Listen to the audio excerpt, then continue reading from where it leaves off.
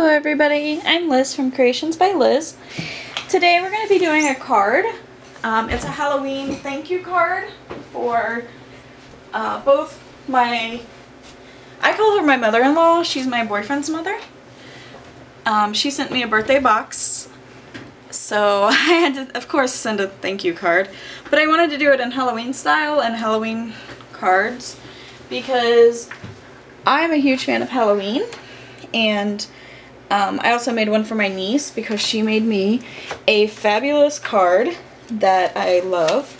And she did it all by herself. She is 6 years old, about to be 7. And she took some Sharpies, which I love because I do everything in Sharpies. I am a Sharpie artist. To me, a black and white Sharpie, or a black Sharpie on white paper, is one of the most amazing things ever. And so she made me a card to tell me happy birthday. She folded it all by herself, and I can't be more elated. Like, you don't even know. Like, to me, this is the best birthday present anybody could give me. It's just something handmade and simple.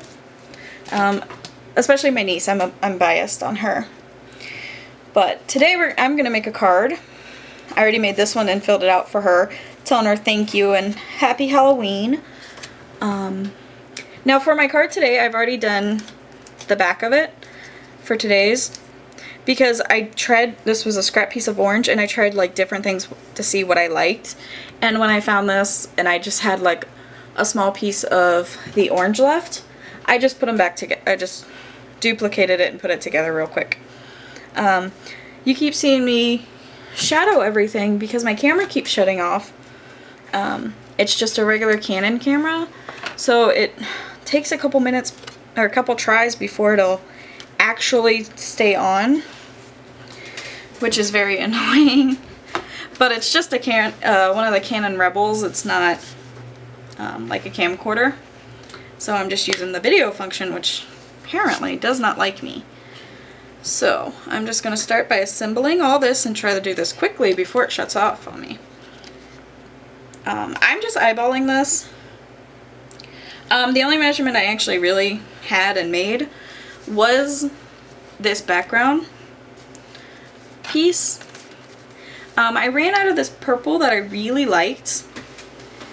I'm not sure where I got that purple from. Probably just from my local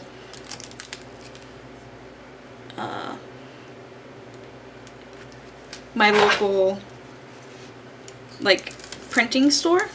That's usually where I get my craft or my cardstock, because I kind of do a lot of general, just a basic cardstock background, and then I create my own backgrounds, specifically a lot with like Sharpies and so like a white cardstock with some Sharpies and stamps and things like that. I'm just cutting it in half. To me, this washi tape was just a little too wide for the way I wanted to do this card, and keep it simple. But the base of my card, sorry, I get a little rambly, but the base of my card is, oh shoot, what was it? 8.5 by 4. And scored at 4 1/4. And I'm just using Stampin' Up's Blackberry Bliss. I really like this color. It goes really well like with a white shirt or a white gel pen, and I think it pops. Like, I love navy with a white gel pen also. So I wanted to really try this Blackberry Bliss, and I'm very pleased with it. And so I just took my washi tape and cut it down. This is just some washi tape I found in the dollar bin at Joann Fabrics.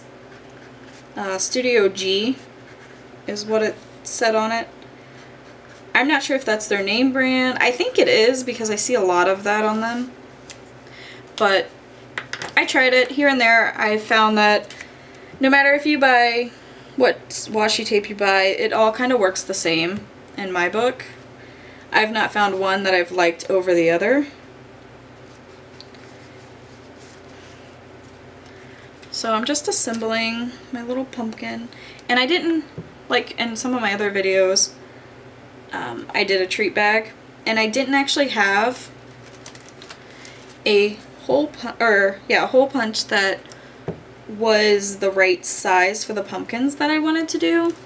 So I just took a pencil, and specifically I think these ones are this, nope, these are a little smaller, I'm not sure what I used for it. But I used just something circular and then traced it on the back, what I wanted to be the back anyways. And I put it on, and then I cut it out with just my scissors. So there we have the front already done. Just taking a peek. And now the inside, I didn't know really how I wanted to do it. So I just kind of put washi tape on the side and did a little dash lines. I actually have an addiction to the dash lines from a lady on YouTube. For the life of me, I want to say it's like Prairie and Paper, Paper and Prairie, Amy R. She does them, and I always love them. And I also see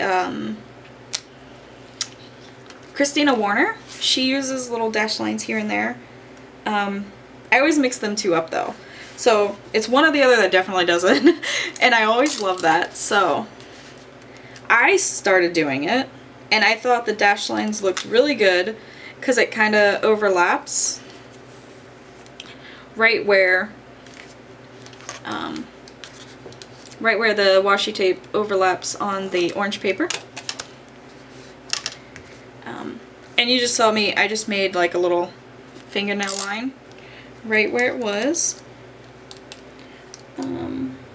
So, and now I watch a lot of YouTube. I don't know about you guys, but, and I have no problem telling you where I got something from, because there are no real original white deals anymore.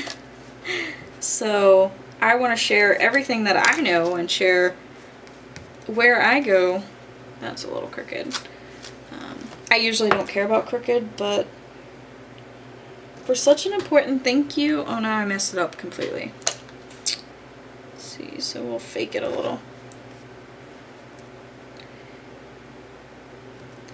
But, you know, for my mother-in-law and my niece, I think I can, it'll be fine. Neither will care, they will love it. So there's the inside. And now the back, simply, this isn't a necessity. I don't know, I have this thing, I've always done this, front, middle, back. To me, it just completes everything to kind of bring it all together. And there we have it. Just a cute little, gonna say thank you and happy Halloween to my family in Florida. And thank you for my beautiful card and my amazing birthday box, which, oh my gosh, my mother-in-law is one of the most amazing people in the world. Right next to my mom, who obviously hands down's one of the #1 people in my life. So, me getting sappy, I want to say thank you for watching my video. If you like it, please thumbs up it. And again, I am Liz from Creations by Liz, and please visit my blog at www.creationsbyliz.blogspot.com. Thank you.